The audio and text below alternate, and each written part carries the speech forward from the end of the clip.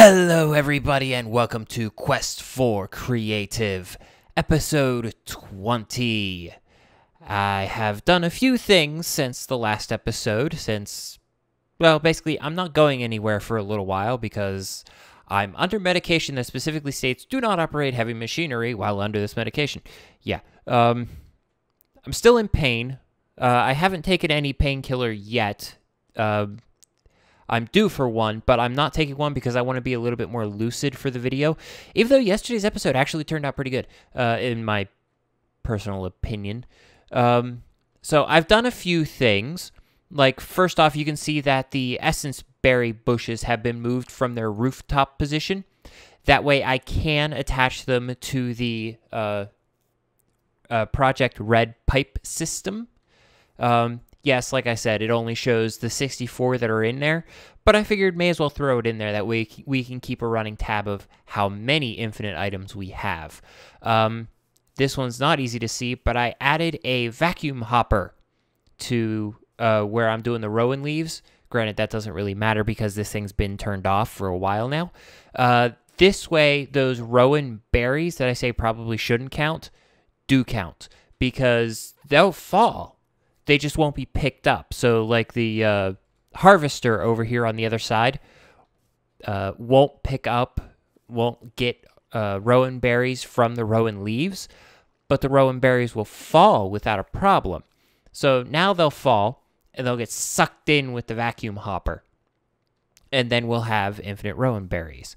Another thing that's missing was right here, but it's straight up missing, and that was the chunk loader.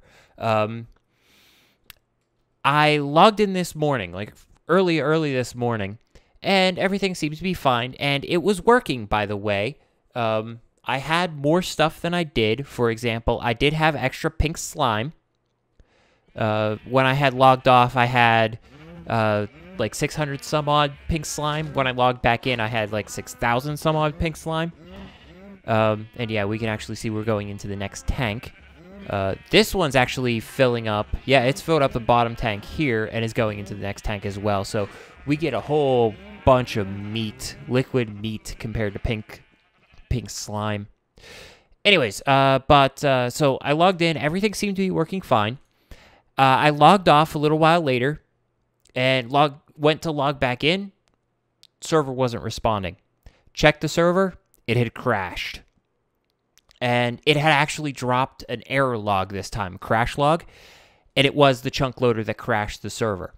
So I restarted the server and let it run for a little while, logged off a little while later, went to log back in, it had crashed again. Same exact error message. So yes, the chunk loader does crash the server. However, one of my commenters, Mr. Z Kerr 4 Fter, was nice enough to inform me that the liquid holding area inside the chunk loader, whoops, I popped something, is for mob essence. Liquid mob essence? No, I don't want you. I want the Triceratops, damn it. The one thing that I really don't like about I like the dinosaurs here, and I like the bones and stuff, but they tend to take up space. A lot more space than they should, really. There we go. Come on, turn around. Come on, face me. Thank you. Okay. Do you like the Triceratops? I try to put a block into this little hole there. All I see is Triceratops. That's it. I'm not looking at the Triceratops, but that's all I see. It's kind of annoying. But anyways, yeah. So the chunk loader takes mob essence, though it was working. So Again, I don't fully understand the chunk loader, and it did max out. I did max out the power of the chunk loader, where it was the 2.1 billion RF. There was still no red bar indicating that there was internal storage for power. So again, don't understand the chunk loader, but I'm not going to be using it because it crashes my server, and I don't like that idea, so I'm going to avoid that. What I am going to do that I haven't done quite yet is do the other idea, and that's just use a whole crap ton of poppet shelves. Just haven't gotten around to doing that yet. Over here, we can see that there was a bit of a change here. I have added a farm, and this is one of those things that I didn't want to make an entire episode out of because, well, I mean, we've gone over this 1,000 times already. It's the same exact thing as the tree farms over there. It's just I'm using carrots, potatoes, and wheat instead of trees. Everything else is exactly the same, except we're using silver upgrades instead of lapis upgrades, because the lapis upgrades only increase by 1, whereas the silver upgrades increase by 6, which gives me 15 by 15, or just inside of a chunk, at least as just inside of a chunk as I can find, or as I can get, because we have 1 block here and we have 1 block here, but it works. I really have no particular reason to keep it inside of a chunk, but that's how my mind is working right now, so that's what I'm going with. But I've added it to the lockers. So we're getting carrots, potatoes, wheat, poison potatoes, and I already have a locker over there for seeds. So we have all of that. So now we have on our updated system, so let's see, that would be 77, 8, 9, 10, so that makes it 110, so this makes it 112. 112 items we have infinitely in our lockers. For 20 episodes, that's pretty damn good. And today, we are going to be adding 16 more, and it should be quite obvious what I'm heading for with this setup here. The Technicolor sheep farm, I know, Technicolor farm I've already taken the name for, but guess what? The Technicolor sheep farm is an older name. It's been around since I was doing, what was that server called? Endomon? Oh, a long time ago. One of my very first servers that I ever actually was in. And I'm just going to wait till sleep. But basically what we're going to do, what's happening is, as you all know, I have infinite cotton. And it's really nice, except for the fact that if I want a stack of wool, I have to take 9 stacks of cotton. And if I need a whole bunch of stacks of wool, that clears out the cotton locker really, really fast. So what I'm going to do is take care of that problem real quick. And it's going to be really easy, actually. A little complicated, but it's going to be easy. And we are going to do that with another Minefactory Reloaded piece of equipment called the Rancher. Now, there's a reason I have 4 of these, and plop. This is the reason. Where is my precision sledgehammer? Okay, now, y'all know with the precision sledgehammer, you can see where the Minefactory Reloaded machines have effect. They're AoE, if you wish to call it that. So we can see that this covers an area 5x5, okay? Now, if we look into the Rancher, there's no upgrade. There's no upgrade slot, so I have to do it in a 5x5 spot. But I feel bad leaving the sheep in a 5x5 slot. I know they're digital. I know they don't really care. I know they're making the sheep centipede over there, for Christ's sakes. So it doesn't really matter. But that's just me. So what I'm going to do, I'm going to put 4 down. Do I have that? Yes. Yeah, I've got that lined up, right? I'm just making sure I have these all lined up right. 1, 2, 3, 4, 5, and then the next one should be there, and then there, right? Bullseye. Oh, that just looks weird, but it's because it's 3D. If I'm on this side, it looks like that side's smaller, and if I'm on this side, it looks like that side's smaller. But it's because it's 3D and it's perspective. Yeah, it's the perspective shifting that's screwing with my head. But yeah, so that will work. And then what I'm going to do is just set the ranchers up in an enclosed area. Let's see, I'm going to enclose this area. We'll just enclose it with some smooth stone. Smooth stone I have a lot of, and it's easy to get. So I'm just going to enclose the ranchers with smooth stone, transplant all the sheep into there, and Bob's your uncle, we're done. Now, the reason I'm using smooth stone is the same exact reason I used the bricks here for the cow farm. And that's because if you use fence, while it does look better, it actually breaks things. And I'll show you over here with the chickens, because I have the chickens over here enclosed in a fence. All right, and you see that guy with the red hat? He's in the corner there. Let's grab some seeds real quick. Now, if I have these seeds, we see how that one follows me around. But we see how that one in the corner doesn't. That's because the animals will actually get stuck in the corners and they can't get out of it. So that could affect our shearing. That could affect a lot of things. So for the farm purposes, I'm not going to do that. I'm going to use smooth stone. And then what I'm going to do is put smooth stone the entire way around the colored areas. So these areas right here. So we are going to put a corner there. And then another corner there. And one there. And one there. All right. And then the sheep will be able to live inside of that area there. So all I have to do is just finish closing this off. Gonna have to worry about lighting the area back up, but oh well. And for the most part, I mean, that's pretty much it. While I'm doing this, the commenter that I pointed out before, the Mr. Z Kerr Forfter, I know it's supposed to be like Mr. Z Crafter with the 4 for an A. It's like elite speak or whatever the hell that's called.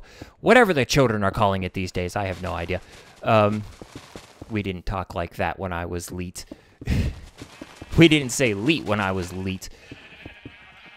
So, yeah. But, yeah, I just couldn't help making fun of him. So, sorry about that. Alright, so now we have all of this. And we have the area enclosed in just fine. So, the next thing I have to do is get the system power. Now, I have plenty of redstone energy conduits here. And I'm just going to switch into my bat form real quick. Come on, there we go. And then I'm just going to dig my way around. And this will be the path that I put the redstone conduit. So, really, really easy to do the wiring. Oh, what the hell? I must have been hitting shift at some point. I lost the cabling. Alright, so let's start here and work our way backwards. Why? So I can get my butt out of here when we're done. So, yeah. Let's see. Anything else interesting? Let's see. MZ Crafter would like to see a vlog. I'm thinking about it. I am heavily thinking about it. I haven't decided quite yet, but I am thinking about it. Just gonna have to give me a little bit of time thinking about that one.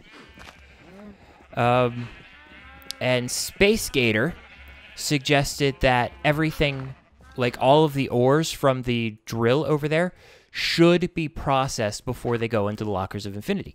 And I agree wholeheartedly. And I do want to do that, but it would take so many pulverizers and redstone furnaces to get that to work properly.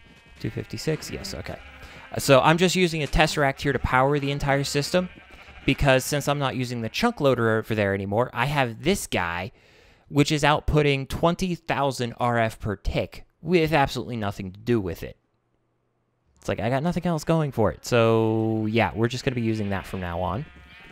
Let's see. Then we'll get some impulse item ducts, and they will go around the outside of the system, which I'm going to have to disable that real quick.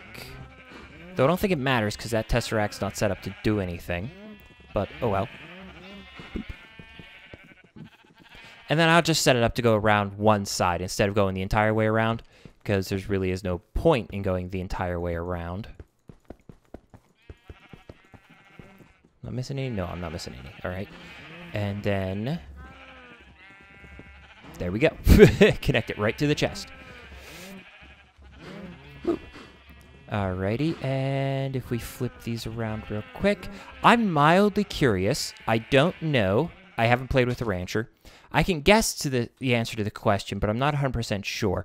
But I'm wondering if I have to put the pneumatic servos into here, because the rancher won't store things in its inventory like the autonomous activators, for example. It will spit them out the back automatically. So I'm mildly curious if the rancher will just shear things and then spit it out itself. So we can find out real quick by picking up a sheep at random, plunking it down. It will get sheared. At least it should get sheared. There we go. All right. I don't know what sheared it. I think this one did. Or not. I'm not seeing anything go down the item ducts. Did I miss it? Yes, I missed it. Okay, we do not have to put pneumatic servos in when connecting to the back of the ranchers. All right, well, that'll save me a little bit of resources. And then from here, all we have to do is just migrate everything over to to their new home.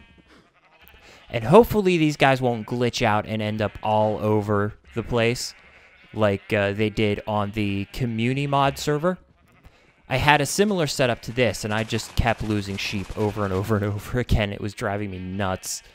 But I never really got that far, so I wasn't able to do anything like overly cool with them.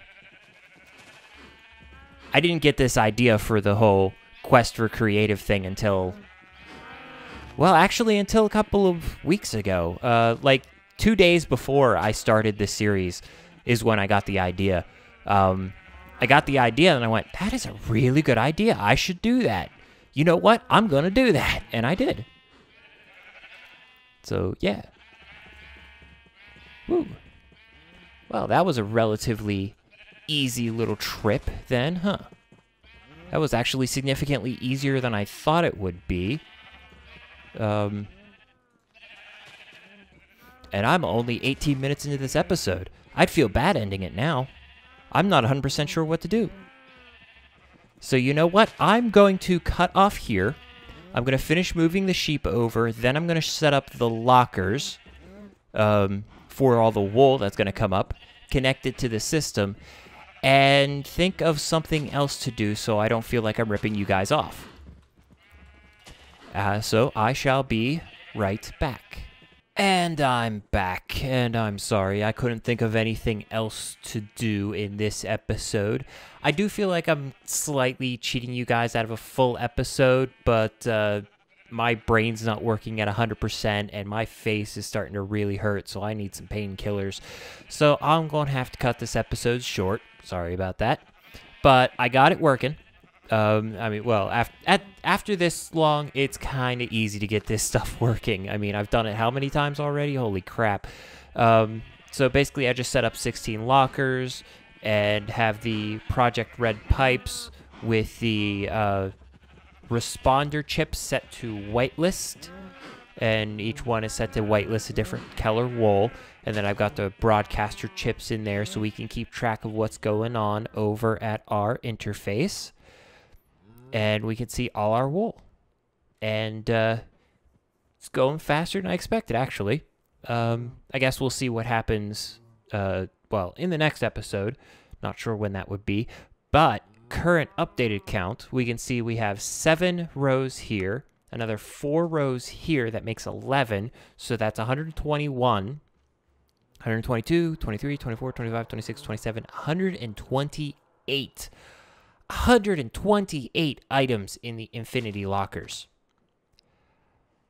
I love it. We are doing amazing, amazing things here. Oh, I love it. I love it so much. I do want to clarify one thing. And this was the thing that Space said. Space Gator, he said about having the ores being processed before they go into the Lockers of Infinity. And I said I agree with him, but I couldn't figure out why. I want to elaborate on that a little bit. My original thought was to have all of the, once the ores came out of the drill, they went and they were processed into blocks. So the gold would be processed into gold dust, and then gold bars, well, ingots, and then gold blocks. And then they would go into the Infinity Lockers. But I couldn't figure out how to do that without having an individual pulverizer, furnace, and crafting table for each and every thing. And even if you double up, like if you have 2 ores going into one pulverizer, or even 3 ores going into one pulverizer and then into one furnace, you still have the problem where you have to have an individual crafting table for every single ore to make the blocks. And that's why I don't have that set up right now. I could do it. It'd be a little bit expensive. It'd be a little bit complicated, but I could do it. But it's because I'd have to have all of those liquid crafters. I mean, I have, what, 25 items here? Yeah, 25 items. I would have to have 25 separate liquid crafters, guaranteed. All of them running with a redstone timer. And I really did not want to do that. That's overly complicated for what we're trying to do. That's where the Project Red crafting pipes came in, and they would be a perfect solution. It's just completely on demand. If you need it, you just type it in, it makes it itself, sends it out what you need, and it'd be perfect. But as we found out, as I found out the hard way, the crafting pipes crash the game. So yeah. So for right now, I'm just going to leave them in their raw form, and I'll just grab them and manually do it as I need them for right now, until I can figure out a better way than having a whole crap ton of crafting pipes. Or liquid crafters, I mean, not crafting pipes, liquid crafters.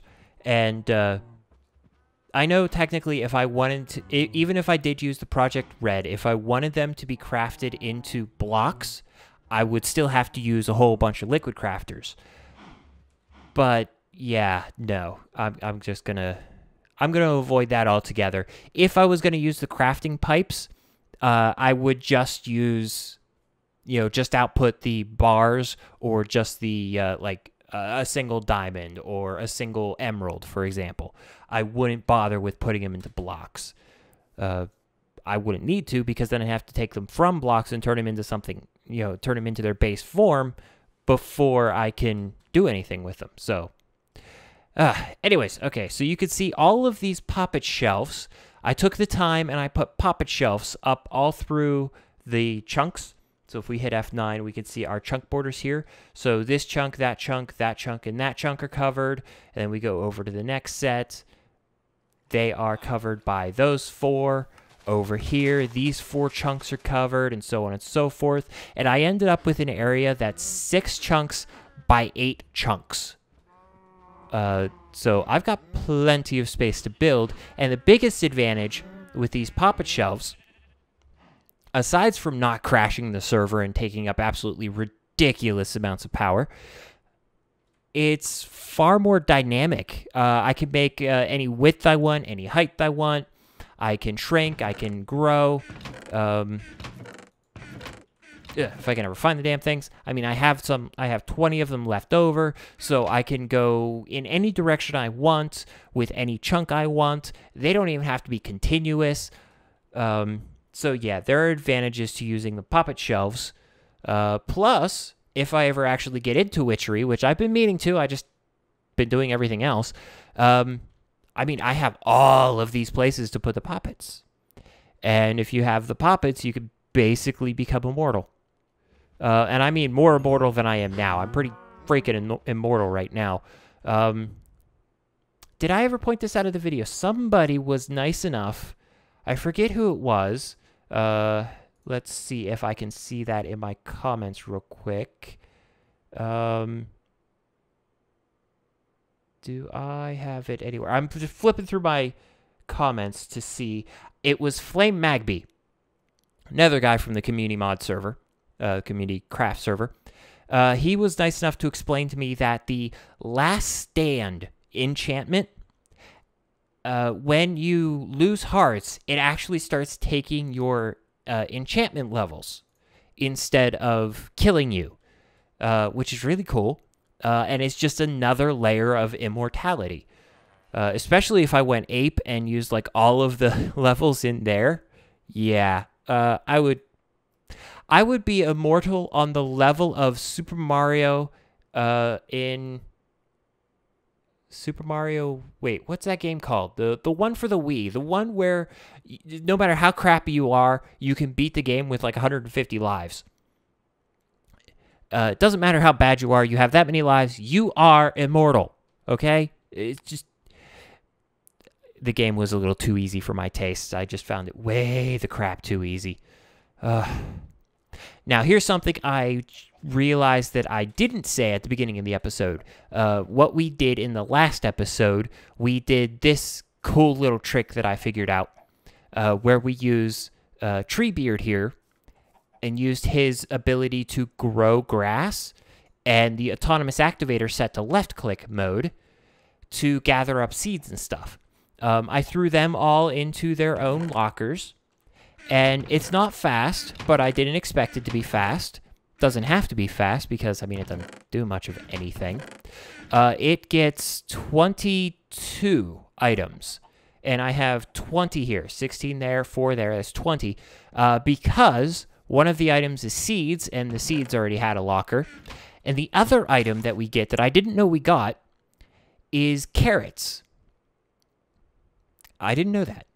But I have a locker for carrots over here, right here. And I made this farm before I put those items into the lockers. So I had the carrots already over here, so I just let them stay over here. Better to not double things up, because then it just kind of screws with things. Though the count isn't terribly accurate right now to begin with. I mean, 3K feathers, just exactly 3,000 feathers. I don't think that's accurate. Especially since every now and then I'll see a glitch. I saw it early this morning, where this didn't say 3,000 feathers. This said 13,000 feathers. That had a 1 in front of it, and that definitely had a 1 in front of it. And it confused me for a little while. But it fixed itself, so I don't know what it meant. I really don't. All right, well, I'm going to end the episode here. As I said, my face is really starting to hurt. It doesn't help that the wisdom tooth was, well, in my jaw, and that right beside where my jaw attaches to my head, my skull. So just talking hurts like mad. So I'm going to end it up here. I'm going to say, see you guys in the next episode. And as always, keep playing the game and have fun.